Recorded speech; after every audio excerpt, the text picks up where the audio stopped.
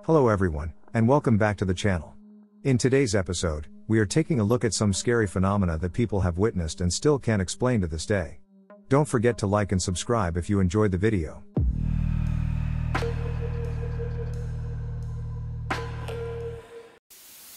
I was generally a brave kid, but a truck scared me half to death.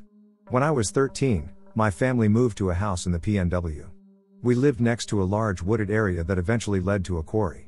I explored every inch of those woods and absolutely loved it, though sometimes I would get randomly creeped out, like someone was watching me. One day, I was exploring and noticed a deer trail I hadn't been down yet. It led down to a low, flat area surrounded by boulders and hills. The first thing I found was a complete deer skeleton, completely bleached white, at the base of a big tree. Being a bit of a bone collector, I poked around a bit and decided I'd stop for the skull on my way back. I continued into the low area, and the tree started to thin out, and in a small clearing was a very old red pickup truck. I don't know cars well, but they were very dirty and had big, rounded out wheel wells like cars in the 1960s. I can't explain why, but when I saw the truck, my curiosity was quickly overwhelmed by a sense of immense dread and danger.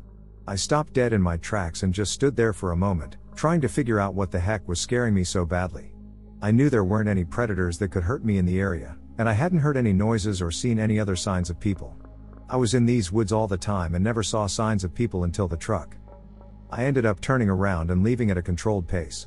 I desperately wanted to run, but something would chase me, I was sure. I didn't even check out the truck or grab the skull. As soon as I was up on the boulder that I first spotted the trail from, the feeling completely evaporated. Looking down, I couldn't see the truck or how in the world it could have gotten there. Despite the scary experience, I wanted to try again with a friend. I mean, what kid doesn't want to poke around a cool old truck? But we moved again before I had the chance to. This happened 5 years ago. I was putting my daughter to sleep. I was sitting next to her bed on a chair and holding her hand. There was a really small nightlight to my right, next to the window. There is no other light source. I was relaxing and sort of drifted off for a while. When I opened my eyes again, there was a sort of thick mist about 10 centimeters above the floor that was circling clockwise around the spot in the middle of the room. The mist was yellowish white, and it glowed a bit. The funny thing is that at that moment, I wasn't freaked out. I was totally relaxed, thinking how awesome and beautiful this is. I looked at my feet, and the mist was just slowly swirling past me. I remember thinking that I would probably forget it by the next morning. I do not know how much time has passed. My guess is a few minutes. I looked at my daughter, she was sound asleep, so I decided to go to bed. As soon as I moved my legs, the swirly mist shot inward at one bright small point in the middle of the room, like a tiny little light, a few millimeters in diameter, and after that, it darted toward the window and disappeared. My thoughts were only, interesting. And I went to bed. Next morning, I forgot all about it and remembered in the middle of the day that I would definitely forget something. And it all came rushing back to me. And at that time, I did freak out a bit. I still have no idea what that was. However, I am certain that I wasn't asleep. It was something good. And since then, I feel like something good is watching over my daughter. In our primary school, when you got to year 6, the final year, you could be a ranger, which meant a sort of helper for the teachers and mentors for the younger students, usually years 1 and 2. Helping the younger years with classwork, clearing up the equipment after PE lessons, helping the school office with simple tasks like printing, faxing, etc., monitoring the stairways when kids were going down to the playground in case it got too rowdy, things like that. One afternoon, myself and 3 other 6th graders were putting away some equipment after a PE lesson that had taken place in the assembly hall. There was a storage cupboard there, and we were putting away some hula hoops and then decided to have some fun taking turns locking each other in, making ghost noises, and scaring each other. We had to get to our next lesson, so we finally finished putting everything away, locked the door, and then we heard a noise like equipment being shifted from inside the cupboard. We were slightly spooked, but I figured something must have just fallen. As a joke, though, I knocked on the door, and I shit you, not someone knocked back from inside. I never ran so fast in my life. The night my father passed away, I experienced something surreal. I have a craft room that I do beading in. In my craft room, I have medicine I smudge with, my smudging bowl, personal stuff like documents, etc. I also have a small urn with my grandmother's ashes and family photos. The last day I talked to my father, he was frantic and said he had bad news from his doctor and that he was scared. We said I love you, and I sent him a message around supper time, but he never opened it. My father was in failing health. His kidneys were shutting down, and we saw each other for the last time 2 weeks before the final day I talked to him. So, I was feeling really off. It was around 11 p.m. when I decided to go into my craft room to do some beading. Beadwork and beading are therapeutic for me, and I needed something to keep my mind busy. I was feeling really off. It felt like something bad was going to happen. I didn't like how my father didn't answer me back, but I felt confident that if anything were to happen, he had his partner with him and resources like his life alert. Dad told me in our final conversation that his meds weren't working properly and that his doctor was concerned he was at risk of another stroke or heart attack. He had a stroke months prior to his kidneys failing. However, they didn't want to admit him to the hospital and send him home. So, that was that. We love our healthcare system. I remember feeling really weirded out, so I lit my smudging stuff and smudged myself in my craft room. As I was smudging, some documents I had on the table next to my grandmother's urn flew off.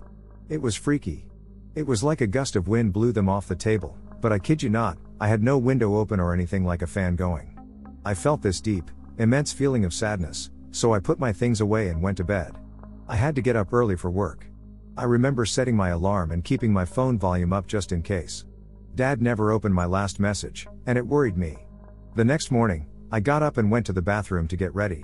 When I finally looked at my phone, I had dozens of missed calls beginning at 1:38 a.m. I never heard a single one, which was odd because I'm a light sleeper. My heart sank, and I just knew. I had multiple voicemails from my stepmother. When I called her, she answered immediately and was crying. I lost my dad due to a heart attack in his sleep on September 14th. I found out shortly after 6 a.m. I'll never forget the sinking, icky feeling I had hours before and then the moment of the papers flying off the table where my grandmother's urn sat. It freaked me out.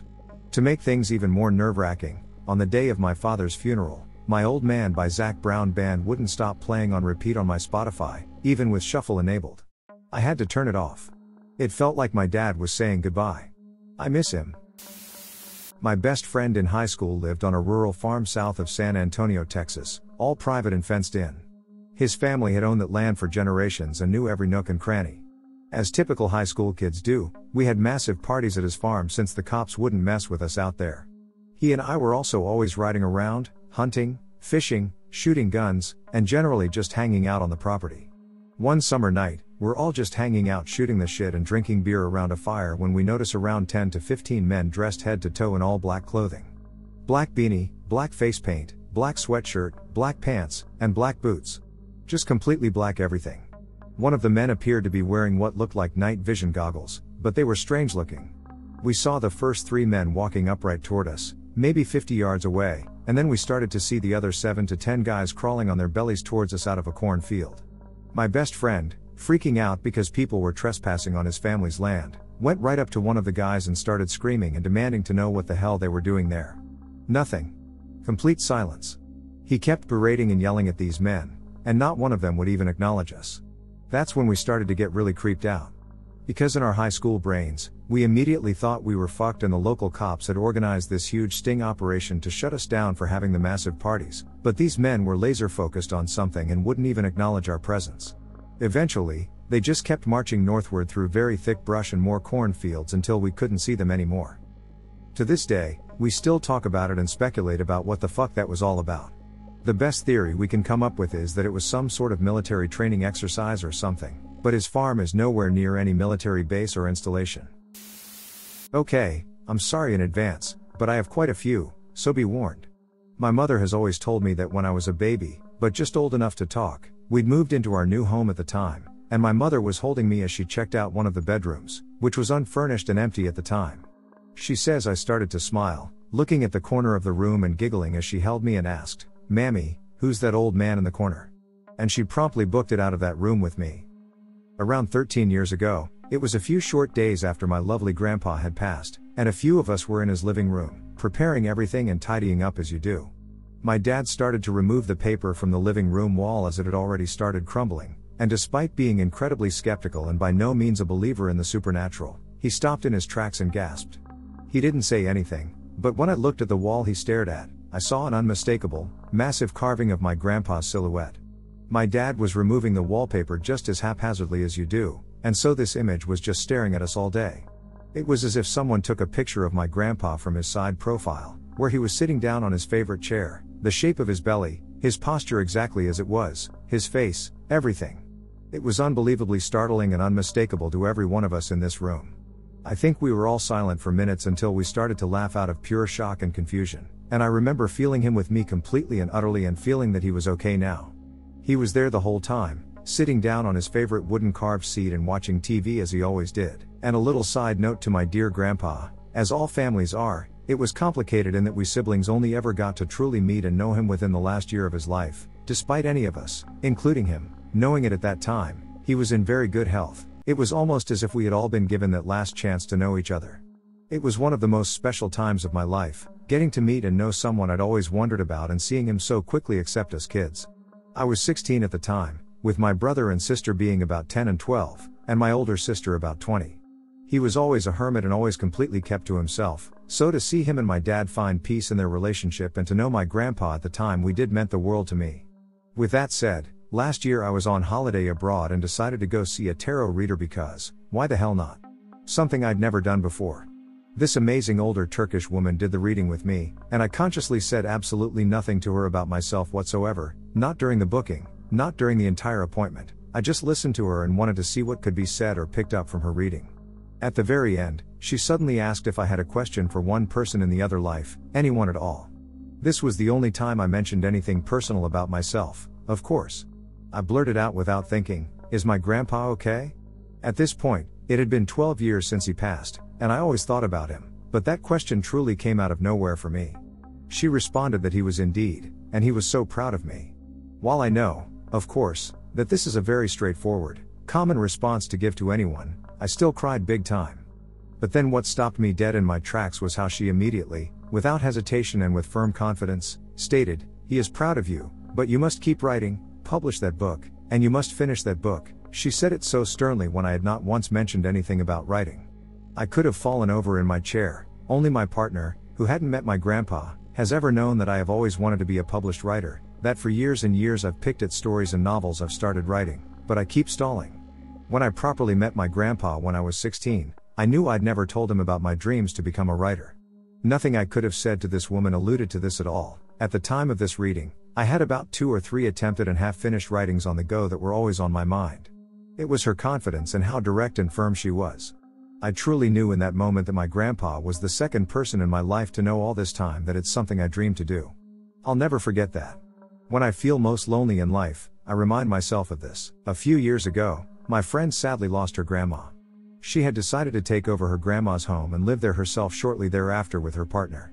About a week after her lovely nan had passed, I'd popped over to my friend's home to stay the night with her, movies, snacks, just a warm, cozy sleepover.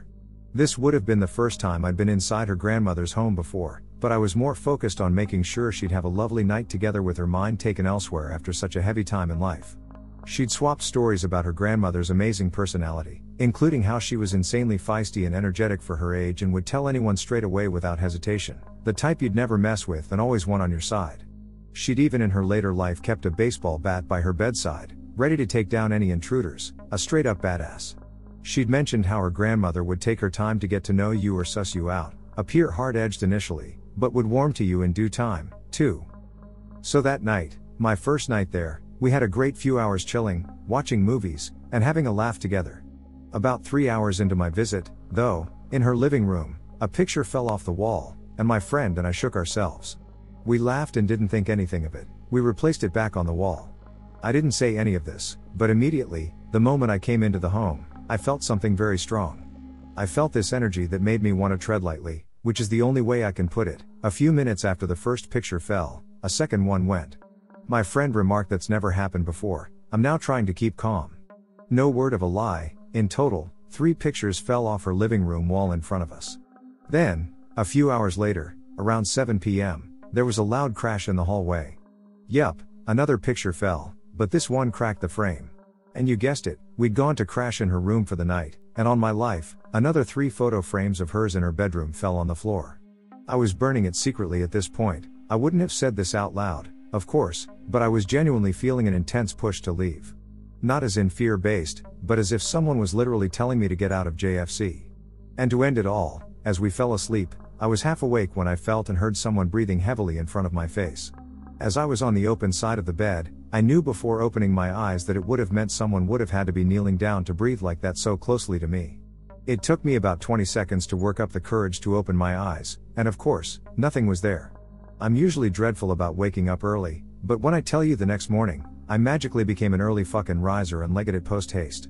A week or so later, I came back over to visit, and I immediately felt the shift in the air go from tense and suspicious to warm and relaxed, and I said a quiet, secret, thank you to her grandma for deciding I was okay. I used to have a lime green pickup truck and drove it 2 hours away to my sister's. It broke down about halfway.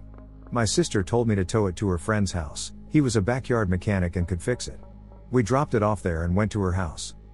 The next day we go over to try and help him fix it. There is a guy spray painting an old car door or something in his shed. He didn't think anything of it. I found out what was wrong with it, dropped the parts off to him, and went and got lunch. After lunch, we go back there to pick it up. The truck is fixed, but no one is there anymore. While getting into the truck, I noticed a black streak on the roof of my lime green truck, which looked like fresh spray paint. I pointed it out to my wife and sister, and since no one was there, I wrote it off as damn hillbillies and left. I showed my brother-in-law when we got to their house. He saw it, said it was spray paint, and tried calling said friend to bring it up to him, but got no answer. I finished the rest of our stay there, noticing it every time I walked past the truck. After the 2-hour drive home on Sunday, I got out of the truck and glanced over. It was gone. There was no evidence of spray paint, no evidence of someone cleaning it. Just gone. It baffles me still to this day where that paint went. I would say I'm crazy, but 4 other people have seen it too and have no idea how it disappeared.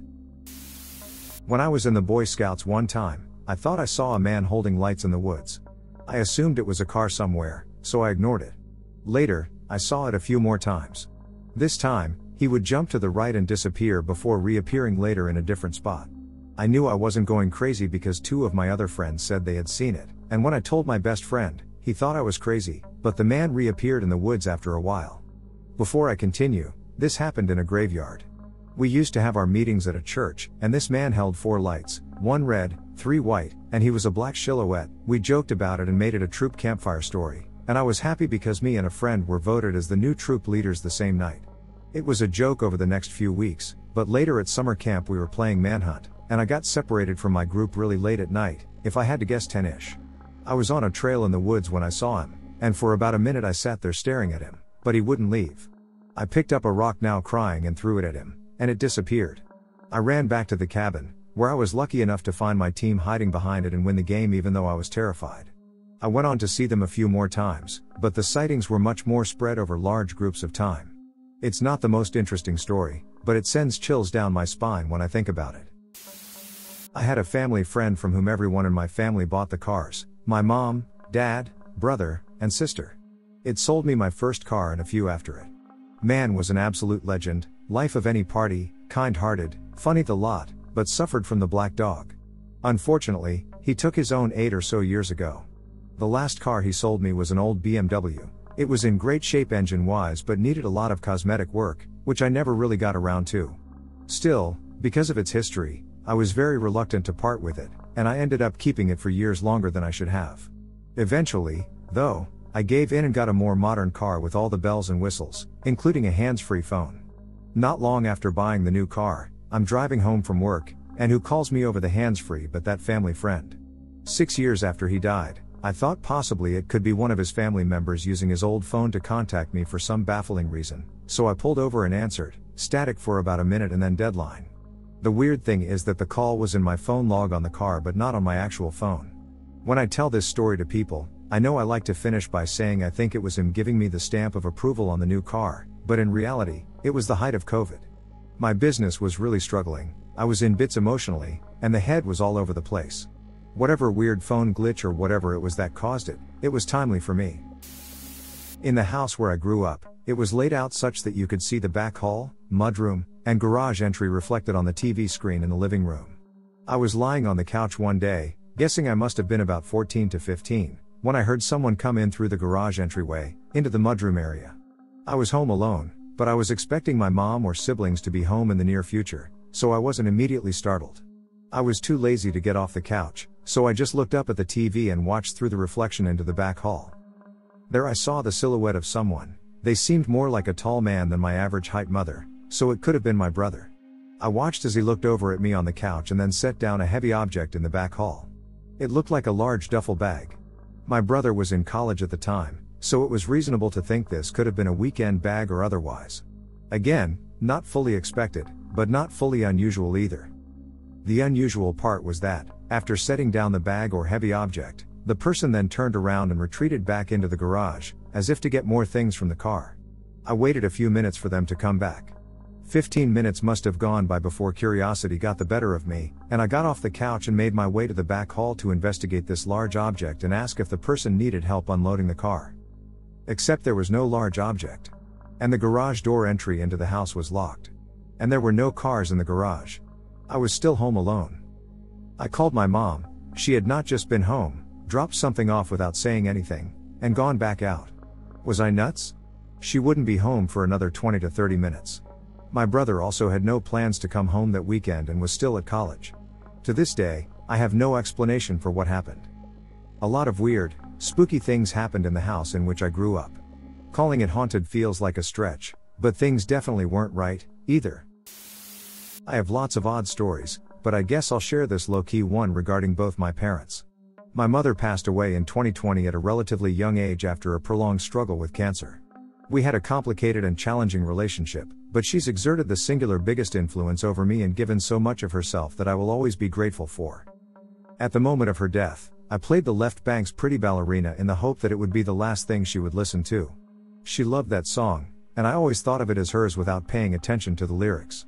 I played it off her phone. This fact will be significant, as you'll soon find out. I couldn't bring myself to listen to it after that because it was too painful. 2 years later, I began thinking that I wanted a divorce. The whole process of making up my mind, telling my ex, and effectively kicking him out took place exactly between my mother's birthday and death anniversary, a 10-day period. I did find that interesting. The day I moved back into my house alone, I felt very lonely and intimidated. I was playing music on the radio to console myself. At what felt like the very peak of my despair, what do you know, Pretty Ballerina begins to play. Just close your eyes, and she'll be there. I sat up immediately because I was so surprised. Immediately after the song ended, it was followed by the only other song I strongly associate not only with my mother but also with her single-minded love for me, dedicated to the one I love by the Mamas and Papas. I got chills down my spine, and this is coming from someone who doesn't really believe in the afterlife and would prefer for it not to exist. I felt like my mother had, somehow, been looking out for me and had found a way to comfort me. I'll end by mentioning another odd musical episode involving my father. I had a train wreck of a relationship with him, and we became alienated before I reached my teens. But if I'm prompted, I can retrieve happy childhood memories of us in the car singing along to Del Shannon's Runaway and doing all the wah-wah-was. I spent a week obsessively listening to Del Shannon in the spring of 2022, to have no idea why, as I wasn't familiar with his music other than that particular hit and hadn't been through a phase like that before. In the same week, my father passed away very suddenly. Yeah, music was kind of a big deal for my family. When I was in my teens, I and my sister were home alone for a bit. Parents were gone for the week, so it was just us and whoever we brought over after school or whatever. We're watching movies, and we start to hear, like, cupboard doors closing and stuff. So we go to the kitchen, and it's empty. Later, we hear people walking around, but there's no one there. Sometimes we'd find water spills on the counter and blame each other, but we both swore it wasn't us. When we were sleeping, sometimes our doors would crack open even when they were fully closed. Then one day, we looked outside and saw boot prints in the snow, but they just stopped at the side of the garage and disappeared. They didn't come to the door or anything. And they didn't like turning around. We looked it up, and no one ever died in our house or anything, but we're pretty sure we were haunted for a week, but the super weird thing is that it was only a week. It all stopped happening when my parents got back, so we just didn't say anything, but we kind of look at each other when we hear mystery sounds now and laugh about it a bit. My parents are religious, so we figured it was like being compelled to leave by their Bible thumping or whatever. Lol. My dad is a pastor, and when I was younger, he would take me with him to run errands for the church, etc. One night the alarm went off, which wasn't unusual because literally a big enough bug would set off the motion sensors. He checked the cameras on his phone, and nothing was odd, so he asked me if I wanted to go with him to check it out and make sure everything was good. Obviously, I went. That SHT was too fun. We got there, and the outside was fine, no broken windows, open doors, etc. So he called the alarm company and told them not to worry about sending the police. We went inside and were looking around. Both of us walked into the main auditorium, and plain as day, we both heard "Hey Jay," which is his name. That was odd, but it was quick, so we kind of just said, "Oh well, it must have been a draft or something," and kept checking the rooms out to be sure. After we walked through the whole building, he was resetting the alarm so we could leave, and we heard one of the bathroom stall doors slam shut. We were right outside the bathroom, so we would have seen if someone went in or was going to come out. He went into the bathroom, and no one was there. Nothing. We just shrugged it off, and he set the alarm, and we left and never really talked about it again. That was probably 10 years ago, and I really don't believe in ghosts, the paranormal, whatever, but I still get chills when I think about it. I was walking alone around 11 p.m. on an early winter evening. I lived in a town with large swaths of forested land between neighborhoods. I turned a corner in one such place, and there was a little girl standing alone under a streetlight. She was crying and was quite clearly terrified. She was only wearing a light sweater over a t-shirt and a pair of slacks. Her boots were clearly too large for her. She let me walk her home, but she wouldn't say much in between sobs. What little she did say was unintelligible with her crying. She gestured towards a road not far off my own path, and we set off. Soon, she got really quiet. I spoke with her once in a while. Sometimes she'd just keep walking, staring ahead. Sometimes she would just turn and look at me. She never spoke, nodded, or said anything that could be construed as a response. She let me lay my coat over her for a bit. Looking at her in detail, I'd have guessed she was no more than 6 or 7. The sleeves of my coat dragged in the slush. We got to a house with no lights on. She went to the door, and I stood there to watch her go in. I imagined a warm welcome and lots of crying. I imagined her parents might be frantically searching for her around town. I watched this little girl go straight through the door. She walked through the slab and glass as if they weren't there. No lights were turned on. There was no reaction from inside. That's when I realized there wasn't a single footprint along the driveway and footpath she'd taken. I froze in shock for a while, and eventually I went home. The only evidence I had from my encounter was the wet and dirty cuffs of my coat sleeves. I'm not sure this qualifies, but I've had a recurring, apocalyptic dream ever since I was young. It often begins the same way but ends up going in various different directions as I flee an attacking army that's invading our town. In one of the variations of this dream, myself and my wife met up with a family that offered us some food. They used the word halal to describe the meal, which was explained to me in the dream as being similar to kosher. And, upon waking up, I googled the word and saw that this definition wasn't too far off. I thought that was kind of interesting, so I called my aunt and began telling her the story, but she stopped me as soon as I mentioned the apocalyptic dreams. Apparently she has very similar dreams, and they begin exactly like mine. She's standing in the driveway of her childhood home, and fighter jets are flying over the house, going east to west as they launch an attack on the town. The crazy thing is, it's the same exact house in the same town. After all, I was raised by my grandparents, so I grew up in her childhood home. I always thought that was freaky, and to this day, I've got no real explanation for it. I went hiking on a trail that is well known, so seeing other hikers or mountain bikers is not uncommon. While I was walking up the trail, I happened to come across this girl who seemed kind of out of place, like she was not quite dressed right for hiking but not totally in the wrong attire either. As I get closer, about 10 to 15 feet, I call out, "Hey, how's going?" Half to let her know I was behind her so I didn't surprise her when I caught up, and half because she was really cute. She looks back and says, "Not too bad, how about yourself?" I catch up to her, telling her not to have bad weather for hiking. As we walk up this trail, we chat, and she is a very giggly person. We continue talking and walking for 10 minutes or so when she stops me and says, "You want to see a meadow I found before? It's kind of off the beat trail, but it's really pretty to see." Now normally I wouldn't follow some stranger into the woods because who knows how far to find a meadow that may or may not really be there, but I'll admit I was charmed by her. She was very attractive and fit my idea of a perfect girl, and she was also short, like 5 feet 1 inch or 5 feet 2 inches, so I wasn't really afraid of her. I said, "Yeah, sure, we've got plenty of daylight to get back. Let's go." She throws her hands up and goes, "Let's go." She grabs my hand and pulls me into the woods. As I bumble through the woods, she is ahead of me, dancing through the woods, hiding behind trees, and peeking out the other side. She then laughs and keeps going on. Thinking back, why it never occurred to me that this girl is gracefully bounding through the woods like a deer while I'm stumbling through like a drunken prom date, I'll never know. We've been going through the woods for about 20-ish minutes now, and I can see the trees start to thin out, and beyond that is an empty field about 20 yards away, so I pick up my pace and catch up to her. I'm about 6 feet from her when she says, "Come on, just past this tree." She looks at me and steps behind the tree like she has been doing during this woods walk, so I run to the tree and say, "Let's see if we pick the same side to jump out, ready go." And she's gone.